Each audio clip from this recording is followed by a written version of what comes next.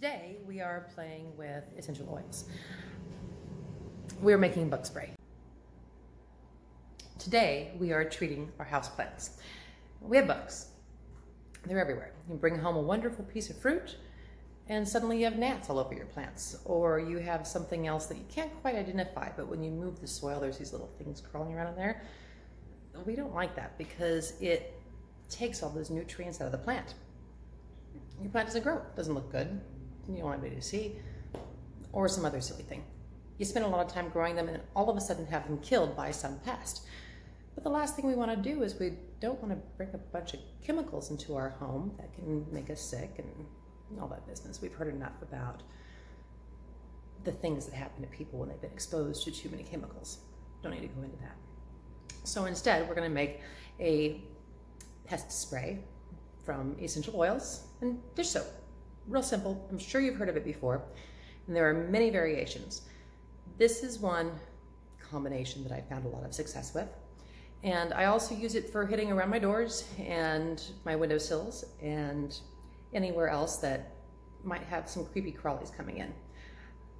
Now, what I decided I want to use is I want to use peppermint. And I'm trying not to show you the label too much on there. And the reason why is because peppermint is great for ants, spiders, aphids, and beetles, which I'm not really too worried about the beetles. I'm also going to use some geranium, which is excellent for getting rid of pests like mosquitoes and flies and cockroaches, which I hope I don't have an issue with that around here.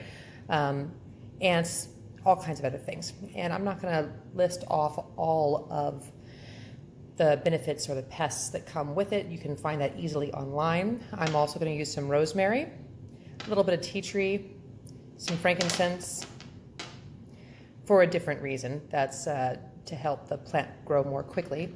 I'm going to use some cinnamon, some clove, which almost all bugs are repelled by clove. We're going to use some lemon, which helps with the shine and keeps the soap and other stuff to adhere to the leaves to kill any buggies. Some lavender, which is great for everything, and some lemongrass. Now, an interesting thing to know about lemongrass is that citronella comes from the leaves and the stems of the lemongrass plant. Whatever. That's about a 32-ounce bottle of some thing I had around the house, and I really didn't care about the bottle itself. I was more concerned with the sprayer and that it was empty. I took a little sandpaper to it and then hit it with some black paint. Just painted it on real quick. And the reason why I did that is because we want to keep the essential oils out of the sunlight because it breaks down the structure, the molecular structure and all that other business about it. We don't have to go into that right now either. So this has our water and our soap in it. I'm going to add some more water in a bit.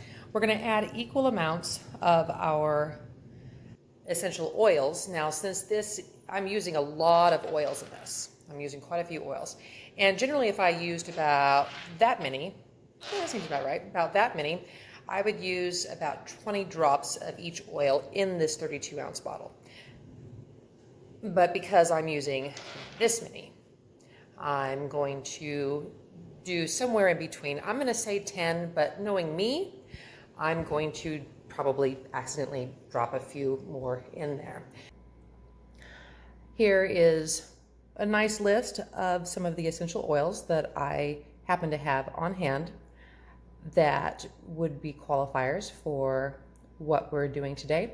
I already have a bottle of the mixture put together, so I'm not going to show that for you. I did that in another video, and well, you're just not going to see it here. So I took just a spray bottle that was empty, and because it does have essential oils in it and they are volatile, and the sunlight does degrade them. Oh boy, I got a smudge on there. I didn't mean to do that. Have to fix that. Anyway, went ahead and painted it black after giving it a good sanding so that the paint sticks to the spray bottle, and then cover it in the black paint to keep the sunlight out. Put the essential oils that I used on the back. We see we have cinnamon bark. It's very important that you're using cinnamon bark and not cinnamon leaf. The cinnamon bark is more potent and has additional properties to it that the cinnamon leaf does not. But do be careful if you have a heart condition, high blood pressure, anything like that. It may be a bit of an issue for you. So be sure to check before using this cinnamon bark or any other essential oils. All right, now that we have all that in here, we give it a good shake her up real good, and then we're gonna go ahead and spray our plants. When you spray your plants, be sure to get the leaves on top, underneath, get the soil, but watch out for roots. It says invisible tape. It doesn't look very invisible to me.